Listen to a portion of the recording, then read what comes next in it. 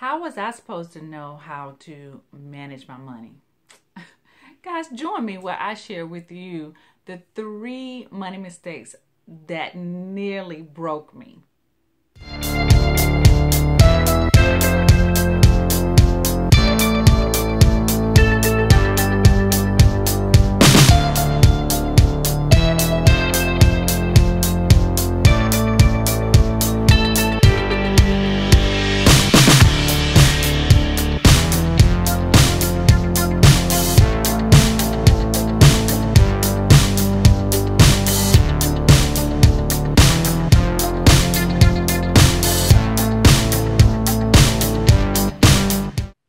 Okay, let's just jump right into it, okay? Mistake number 1 that I made was the shiny object syndrome.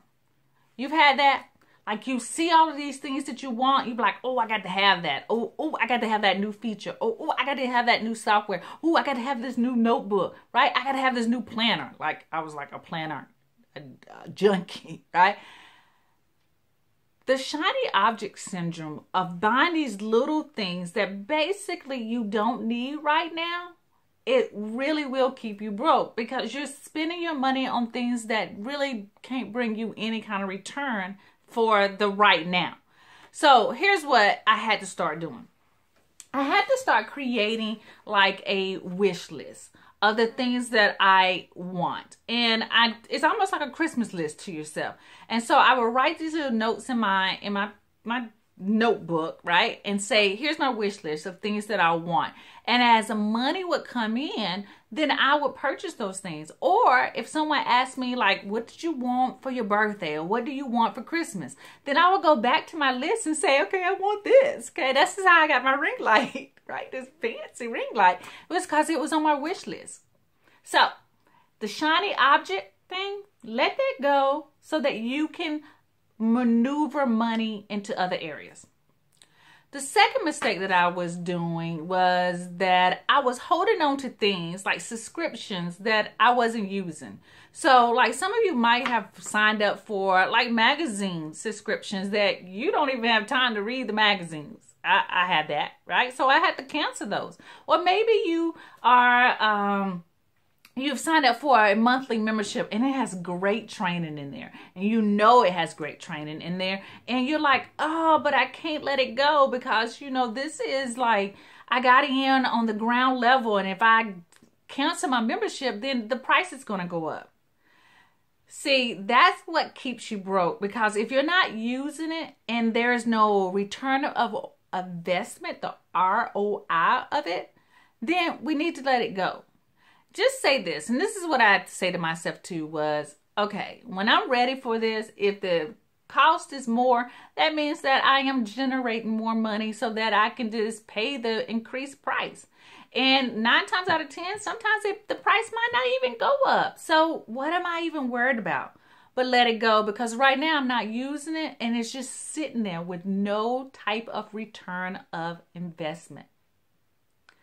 The number 3 thing is something that most of us probably have, because especially if we are solopreneurs and we've been bootstrapping our business for so long, is that the penny pinching. Like we just hold that penny so much, trying to get out the last little brown little bronze from that penny, that we don't get the things that we need. So we're always looking for something free sign up, free free trial, those type of things. And really what we need are extra features to make our job a lot easier. So maybe you signed up for an email service, right, that allows you to have 2,000 free subscribers, but there were features that you really need. And so you're just trying to like hack it, right? You're trying to work around the system. And basically it's just causing you more frustration. So penny pinching can really keep you broke and not help you generate any kind of the money that you really want in your business. And that literally almost broke me. So here's the things that I had to do with the 3 mistakes.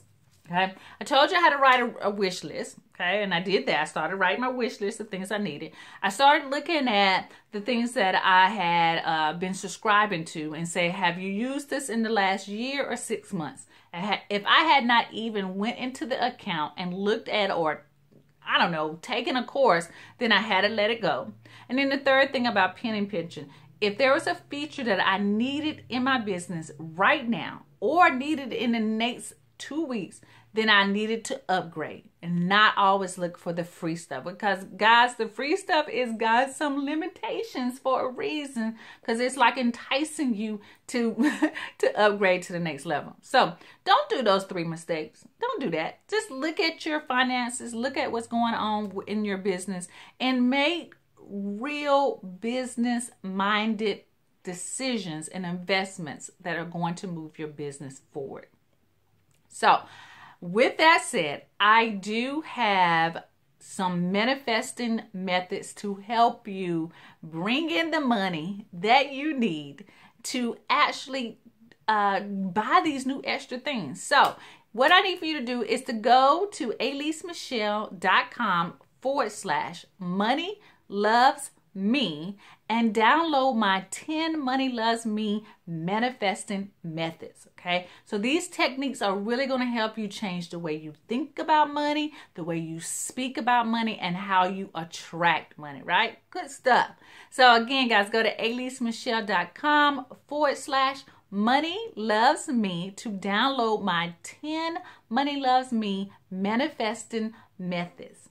All right, so as you guys are coming in, watching my videos, which I am so grateful that you guys are and thankful that you guys are watching my videos. But if you have not subscribed, go ahead and hit the subscribe button. And if you are listening to this on the podcast, go ahead and subscribe to the show. All right, guys, so thank you so much. Have a great day.